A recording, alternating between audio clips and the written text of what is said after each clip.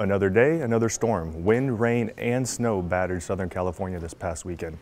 We spoke to Assistant Director for Response Dan Bout about the specific challenges that lie ahead and the significant impacts from this past weekend's storms.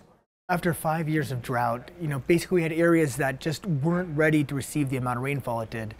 And this wasn't just any normal rainstorm. So there were 3 rainstorms that came back to back starting in the middle of last week and ending with the strongest storms over the weekend. And in fact, in many of the areas, Long Beach, Los Angeles Airport, they received record-setting amounts of rain. But when you get rainstorms of this intensity over this brief of a period, you have mud and debris runoffs in those foothill areas. And so that'll start to fill your basins with all kinds of material. And so when you have a back-to-back-to-back storm, those are complicated.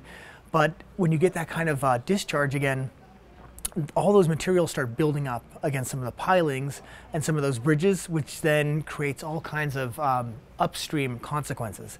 And so we had a lot of swiftwater rescues. Our local public safety partners in Riverside County and Los Angeles County were basically having to get people out of their vehicles who, decided that they thought they could get through the water, didn't look very deep, and they ended up caught in rapidly moving water.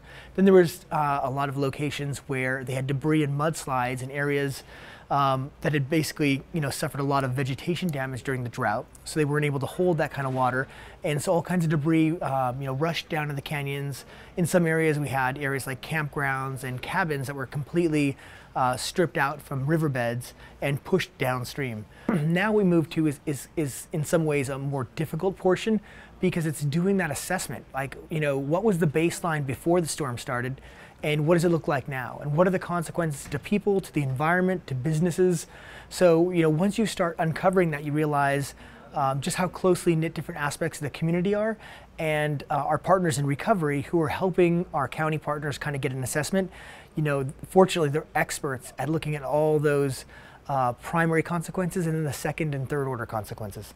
The State Operations Center is still activated today as the storm lingers in Southern California, but the recovery phase is ongoing and will be long-term. For OES News, I'm Jonathan Goodell.